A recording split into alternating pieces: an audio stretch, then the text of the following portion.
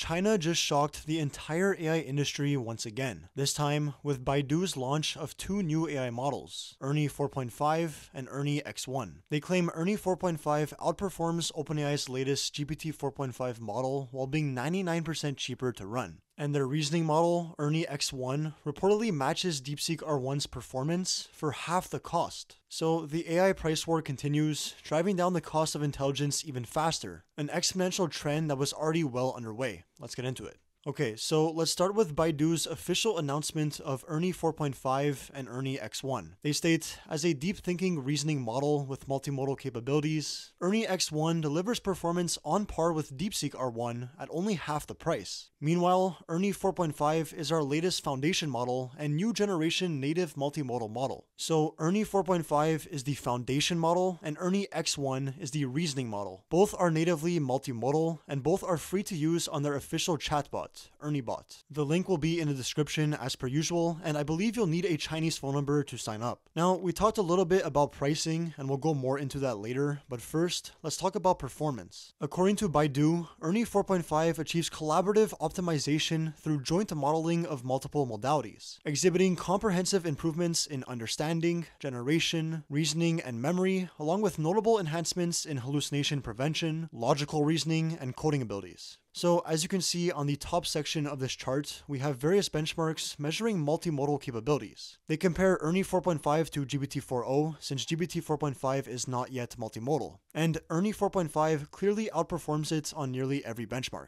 These benchmarks again measure multimodal capabilities, things like chart and graph comprehension, text extraction from images, math-based visual understanding, and more. Now on the bottom section, we have traditional text-based benchmarks like MMLU Pro, GPQA, and GSM-8K, along with several other widely used benchmarks for evaluating AI models. On these benchmarks, ERNIE 4.5 performs on par with GPT-4.5, give or take a couple of percentage points. They've also included GPT-4.0 and DeepSeek v3 on this chart, and as you can see, ERNIE 4.5 and GPT-4.5 trade wins across different tasks, with DeepSeek v3 also competing closely in some areas. Overall, ERNIE 4.5 holds its own against the best models available today, but what truly sets it apart is its cost efficiency. As you can see from this chart, the price of API input tokens for GPT-4.5 is $75 per 1 million tokens, and $150 per 1 million tokens for output. Compare this to ERNIE 4.5, which costs just 55 cents per 1 million input tokens, and $2.20 per 1 million output tokens. That is a 99% reduction in cost. Not to mention, you need to buy the $200 per month ChatGPT Pro plan to get full access to GPT 4.5, whereas Baidu's ERNIE 4.5 is completely free. Now, in Baidu's official announcement post on X, they included a link to this website, which briefly outlines the advancements that made this level of performance and cost efficiency possible. I'll be honest, I'm not super familiar with some of the technical terms they use, so if anyone watching has insights on these developments, I'd love to hear your thoughts in the comments. They state, Baidu's latest foundation model and native multimodal model, ERNIE 4.5, outperforms GPT 4.5 in multiple benchmarks while priced at just 1% of GPT 4.5.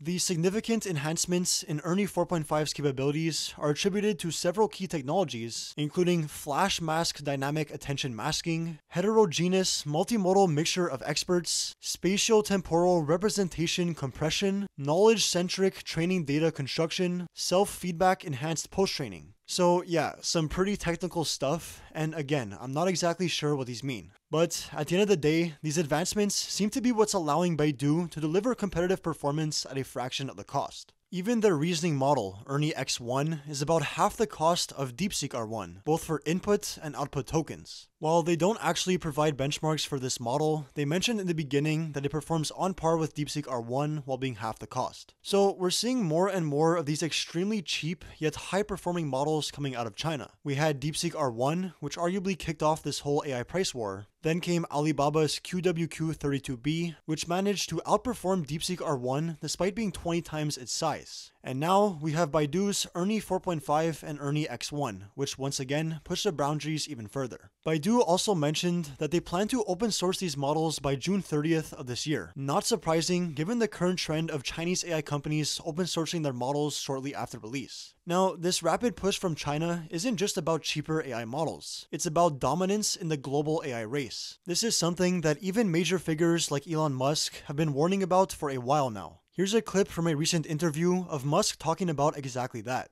Now, I guess my view, we're in a race to win AI. We're in a race with China. And my view is if they're going to be killer robots, I'd rather they be American killer robots than Chinese. How likely are we winning right now? Is America winning right now? And how likely is America to win the race for AI vis-a-vis China or anyone else? For the next few years, I think America is likely to win. Then it will be a function of who controls the AI chip fabrication. The factories that make the AI chips, who controls them? If more of them are controlled by China, then China will win. More of the factories that are making the AI chips. You think that will determine it? Yes. And how are we doing versus China on that front? Well, right now, almost all the advanced AI chip factories, they call them fabs, are in Taiwan. And what if China invades 69 Taiwan? miles away from. Yeah. What happens if China? If China invades Taiwan, what happens to the world?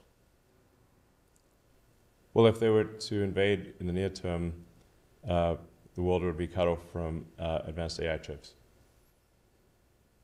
And currently, 100% of advanced AI chips are made in Taiwan. How fast could we put that online in America, and how important is that for national security? I think it's essential for national security, and we're not doing enough.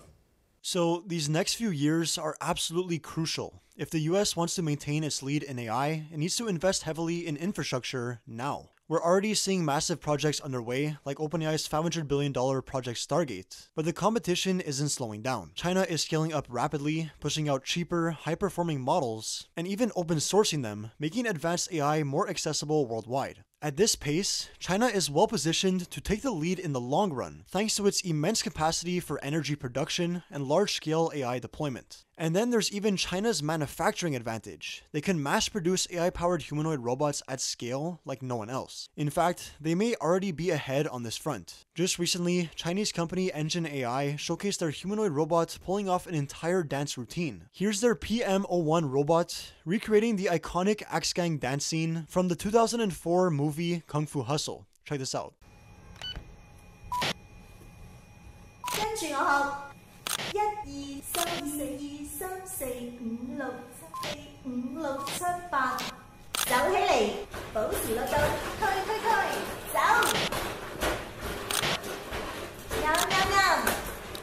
，Nice。So this is extremely impressive. It shows just how fast humanoid robots are advancing, and this is really only just the beginning. I think it's honestly unclear who will come out on top in this AI race. China certainly has its own set of advantages, a massive population, immense infrastructure and manufacturing capacity, and the ability to make AI models more cost-efficient and widely accessible. Meanwhile, the US still leads in cutting-edge research, talent, investment, and AI chip development. But with China rapidly closing the gap, the balance of power in AI is shifting faster than ever. What's clear is that this race is far from over, and the next few years will determine who dominates the future of AI. Anyways, that's all for today's video. If you found this interesting, be sure to like and subscribe, and let me know in the comments, who do you think will win the AI race in the end?